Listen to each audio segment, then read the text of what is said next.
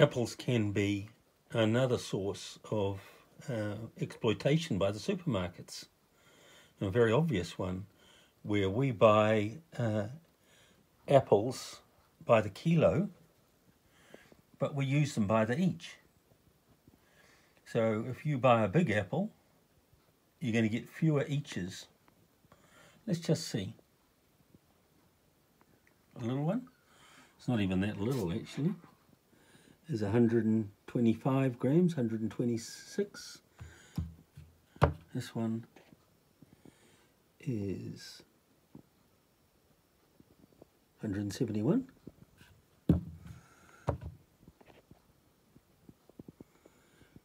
This one's 181.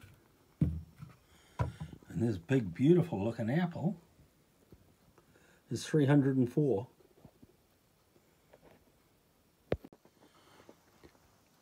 So when you buy apples, you're only going to get 3.3 big apples per kilogram. However, if you choose a smaller one, that one there, you're going to get 8.8 apples. Sorry, 8 apples per kilo. Slightly under, in fact. We'll call it 8. So when you go to choose an apple to have a little chomp, that apple is perfectly good size. So you're paying, heading on to 2.5 times, around 2.5 times more for the bigger apple, because you're using so much more than you need to. So the breeders are trying to produce big apples. So when you're in the supermarket and you work out that you need like 14 apples or 7 apples a week or something, if you're choosing big ones, you're going to pay more, a lot more. Choose the little guys. Pay less. It's just as good for you, because your body will be only able to absorb so much goodness. Or buy the big ones and share them around your family, maybe a quarter each. Don't get ripped by people making big apples. The same goes to bananas. There's a bunch of not too bad sized bananas, but you can get big ones that are almost half as long again than these. And you're probably paying for them by the kilo again. You will be paying for them by the kilo, but you use them by the each.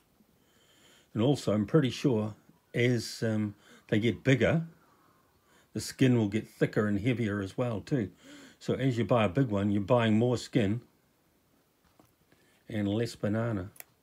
Let's just see what the ratio is between the banana inside one of these sort of medium to large bananas, skin versus fruit.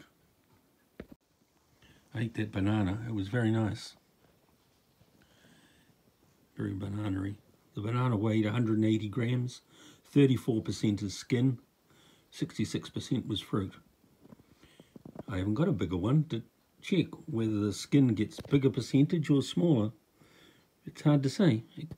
Skin could get smaller as the internal volume gets bigger. However, a big fruit, again, we want it by the each, we eat it by the each, but you buy by the kilo. Choose smaller ones, get more fruit for your dollar.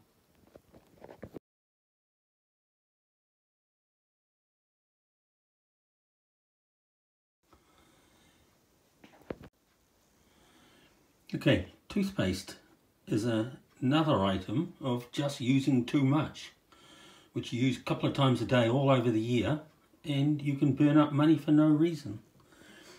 Let's just see how much toothpaste is in this 120 gram tube. I'm going to squirt out the whole lot.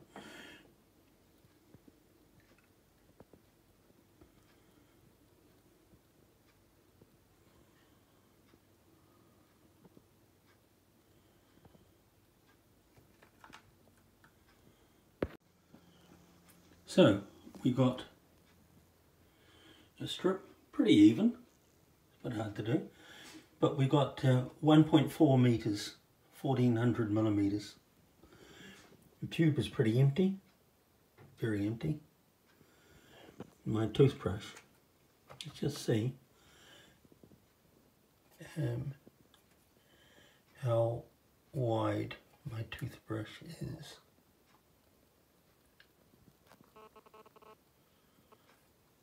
It's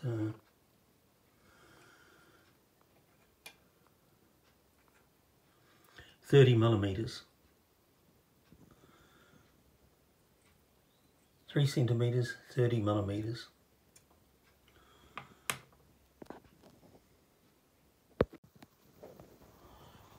So the toothbrush is 30 millimeters long. The tube length of paste is 1400 millimeters. So we'll get 46 applications.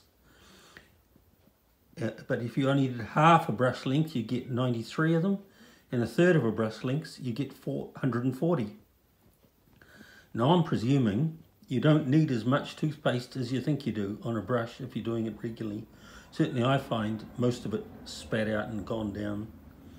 So number of days, if you brush twice daily, the number of days that you're using it is only 23 days with a full brush. Half a brush you'll get 46 days. And a third of a brush you'll get over 2 months worth, 70 days. So that's a hell of a good saving just by limiting the amount of paste you put on a brush.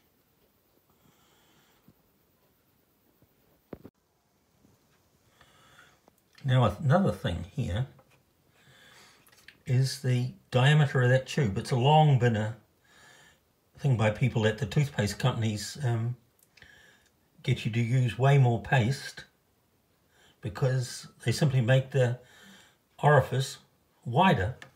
In fact, I've just got paste all over my measuring thing. You can see how thick that line of paste is, particularly when it's full. You get this massive amount of paste coming out, and it's so wasteful. It's so hard to limit it.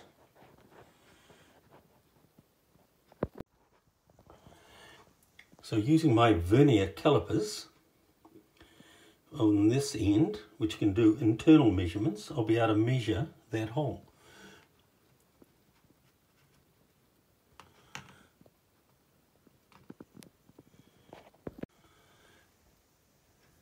And that's 7.5 millimeters. That is a big hole, massively excessive.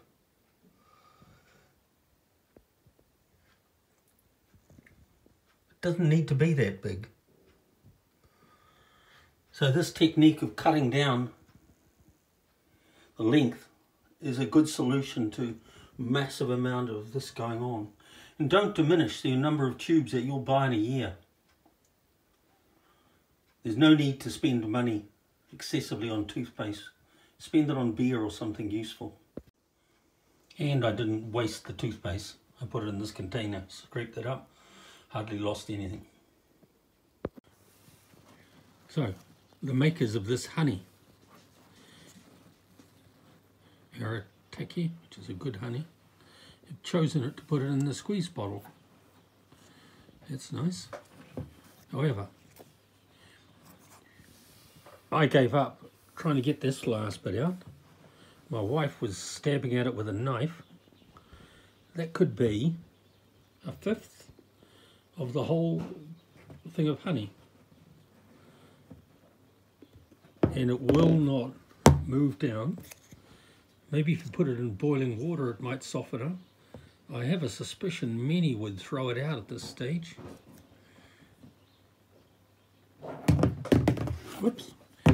So the solution again, or not again, is you simply, with a sharp knife, serrated knife maybe, you cut it here. Just cut it all the way through and then put some cling film over the top so you can easily get in and get that last bit of honey. That is a massive amount of waste if you don't recover all that honey in there. Honey is so expensive now. Another wasteful item is the amount left in the bottom of bottles like this. These are creams that I use, put on my feet while I'm putting shoes and boots on here. These ones, which stand outlet down, drain to the bottom. These ones don't. They leave a large portion in the bottom. The pump just sucks the thick cream out of the middle and leaves a lot in the bottom. Let's just see. So the thing is 100 mil high and there's about 30 millimeters left in the bottom. So that's about 30% wastage left in the bottom here. So what I normally do is cut them off and just put a bit of clear film over the top and just dip my finger in there to get the rest of it out. That's a lot of waste. If you can't be bothered with that, well, it's wasteful, and you just have to put up with paying more, and all of this gunk ends up in a landfill.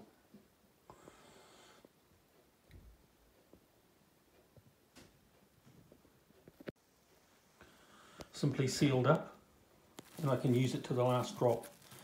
Again, these are items, if you use them every day all year long, if you throw out 20 or 30% of things, then, well, you're never going to get it back again, and that's just money down the drain. Has somebody designed that container for you to waste all of that to end up buying more packages per year? I think the answer to that is yes. Only buy sauces and mayonnaises, etc. in a jar where you can use a spoon to get down to the bottom to get every last bit out. They say these squeeze bottles will run to the bottom. You have real trouble when they get down there, and there's a lot of stuff in there that you can't get out. So, open top jars, use a spoon. You'll get everything. Can save you up to 10, 20% sometimes, depending on the product. Leftover soap bits can be a waste. If you try to squeeze them together, it usually is difficult and doesn't work and they fall apart again. I'm going to try zipping it in the microwave. It'll work quite well. Come on. Just 10 seconds in the microwave. And it's quite solid.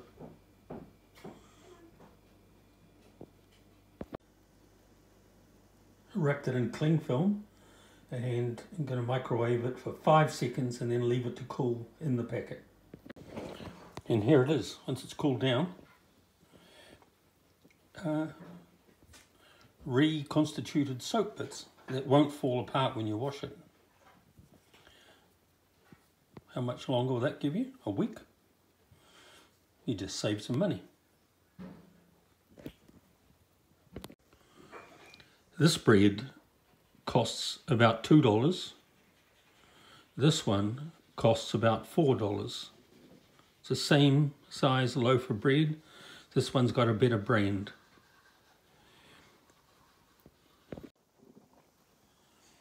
And there's the maths on doing that. For our little family, 3 loaves a week. It's 156 loaves a year. 312 versus 624. Buy the cheaper one. You're not there to support that corporation. Another small issue is these end pieces on your sliced bread. Do you eat them or do you throw them out? So many people throw them out. It's good bread. Just eat it. It's got to amount to 5 to 10% of the loaf of bread. It's actually quite nice. Makes nice toast. I weighed the end versus the middle. The middle is 33, the end is 35. So it's exactly the same weight, more or less, as the other bits. So eat the end bits, don't waste them.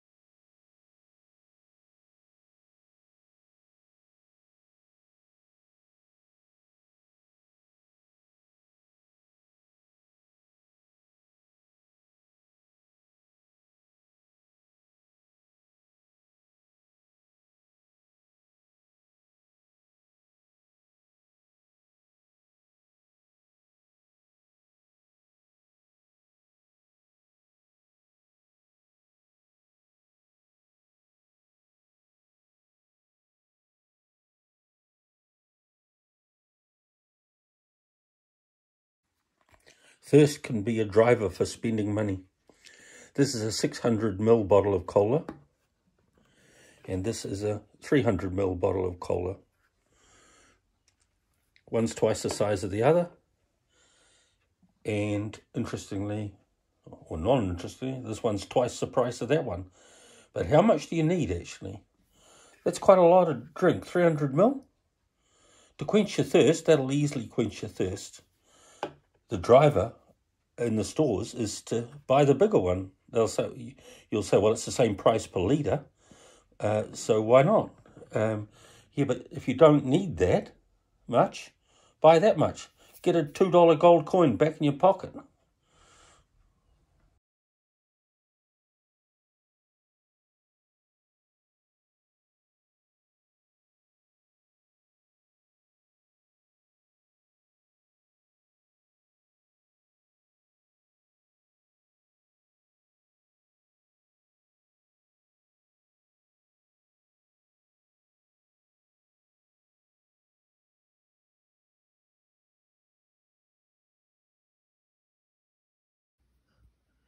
In New Zealand, we have what are called $2 shops.